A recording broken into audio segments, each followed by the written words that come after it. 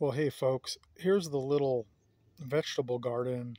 I put this actually in the front yard over on the south facing side of the house. Things are growing. This here is see what this one is. This looks like it's a red bell pepper. I have tags in here. This one here is an orange bell. And then these are both tomatoes. I'll have to see what kind those are. For some reason, I thought I planted different ones, but these are both Roma tomatoes. Last year, I had Romas back there, and I know you're supposed to change beds per year. You're not supposed to plant tomatoes in the same spot again. So these are both Romas, red bell pepper, yellow bell pepper. Now over here, it looks like I just could have planted this guy in here all by itself. I had no idea it was going to get this big. So what we have in here is this one here is that's a heart of gold cantaloupe. It's kind of taking its time to get going. I have rabbits that come in here and keep eating these. You can see they're eating the leaves off of them and stuff. This one here is a cantaloupe. You can see I have the tag. These are seeds left over from my cantaloupes that I planted and harvested last year. That one there is a watermelon. Those are also seeds that I had left over from little personal watermelons that I harvested last year. This here, these are Roma tomatoes that are just growing from seeds that were in the ground. I should probably pull those up. You know, like tomatoes that fell off. And here's another one here. But to my surprise, look at this monster. I mean, look at how big the leaves are compared to my hand. I mean, this thing is a monster. And I planted a lot of these in little peat pots in my backyard. And they're not even... They're about this big. But the ones I planted from seed that I put in the ground here, look at it. It has just exploded. It loves that full sun. And you're wondering, what is this? This is a gray zucchini squash that I planted from seed. And I planted all these seeds at the same time. And these are just... It's pretty impressive. So yeah, we'll keep an eye on this through the year. I do have drip lines running to both of these, as you can see. And instead of having, just drip emitters that drip right in the ground, I have these 360s, so they spray out like at least a foot all the way around. And I know a lot of people say you shouldn't do that and you should have it go directly down to the roots, but I have to do this because the rest of the bed will dry out. And you have roots, going further out. So I just find it's way more healthier to do it this way. The plants obviously thrive like this. So yeah, this one's definitely going to be crowded. We'll see how it does. I got to get the rabbits from eating everything in here. But yeah, these are all the purple irises. These were originally on the north side of the house when we bought the house, and there's only a little bit of them. I dug them up and put them over here. They've already bloomed, of course. You can see the flowers are all dead on them, but my goodness, those things have multiplied like crazy.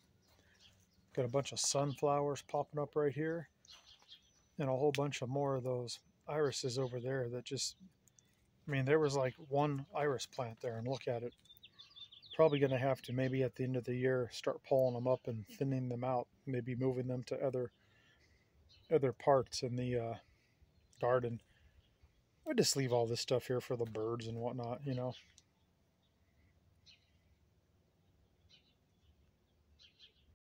I also have this here. This is one of those Suncast like patio storage things. They have a lid on them. I got these on clearance at Lowe's, so I figured why not fill one up with dirt. Got another bell pepper in there. That's another type of a yellow bell pepper right there. And you can see I have a drip line ran to that as well. While we're out here in the front yard, here's my little family of sheep. And as you can see, they're all doing pretty good out here. They haven't ran away yet. Here's the rose bush. It's in spectacular bloom right now. I better get it now because it probably won't be blooming here pretty soon. The roses are probably be dead pretty soon, but look at how spectacular that is. Doesn't that look nice? I've got this in the corner in the front yard, and I really thinned it out a lot this year. I mean, it's gotten so much growth. It's pretty crazy up there. I do try to keep the bottom of it nice and thinned out down there though. But aren't these some beautiful roses on here? It's getting kind of heavy here. Probably gonna have to come in here and cut some of this. But boy, there's a lot of them. These right here are hollyhocks I planted a couple years ago, and they're really popping up. These are beautiful flowers. They're not there yet. Once they bloom, I'll do another video. They get beautiful red and pink flowers on them. They get really tall, 6-7 feet tall. I mean, these ones are already taller than I am right here. But the only problem with these is the wind will blow the seeds and they will just take over everywhere like weeds. You can see all the new sprouts down there. They actually get so bad, I have to come in here and pull them all out of my rocks, and I have to spray them with a weed killer to keep them out of there. They are extremely invasive, but they are some beautiful flowers once they start blooming. I don't know if these are salvias. I'm not sure what these are. I like them. They come back every year. Everything I have are perennials. This here is a socialized garlic right here, that one. You can see just starting to bloom. Forgot the name of this one, but it comes back every year as well. I've got another one of these purple ones here, and it looks like we've got a little bee on there gathering, a couple of them gathering some pollen. And of course I do have drip lines all throughout here. You can see them, which keeps all this stuff watered right here. Here's the rest of my sheep family over here on this side of the yard. We've got 3 of them over here. They're good sheep, just like the other ones. They have not ran away yet. Got some evening primroses in this bucket. Those are one of my favorites right there. And then this bucket, looks like I have more of these purple flowers. Once again, I think they're salvia. I'm not sure. They're definitely a favorite of the bees though. And I've obviously planted, I think these are some type of a iris here. But yeah, there's a bunch of different stuff going on in there. Looks pretty nice. Now this bucket here, this shrub, did not make it this year. It started to bloom, as you can see, and then we got a frost and it didn't bloom. But if you break the twigs, they're still green in there. So maybe they'll come back next year. I don't know. But we do have a lot of socialized garlic that's taken over in there, and a lot of bulbs. So I just left it alone this year. I did plant some miniature pansies in here, but they're not looking that hot. I'm not sure if they're getting too much water, not enough water, too much sun. Not sure. I do have one 360 sprinkler right in the middle of there. Here's my front yard windmill. There's my ornamental pear tree. I believe these are Bradford ornamental pear trees.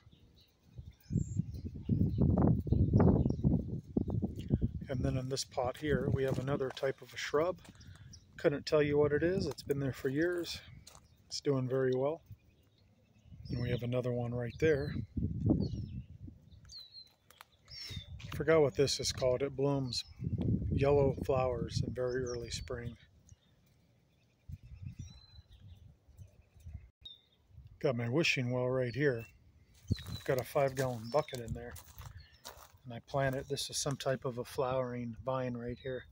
I cut it back and it's starting to grow again. Hopefully it'll grow and get all over this wishing well right here. And then here's the other ornamental Bradford pear tree here on the other side of the front yard. I had these pruned back by an arborist when they did my cherry tree early winter. And it's really full now, really growing nicely. But here's kind of a look at the front yard.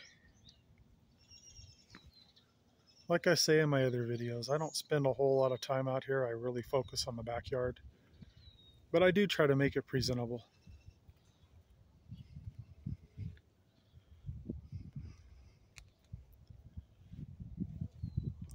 And here's these hollyhocks, which will be in full bloom here before you know it.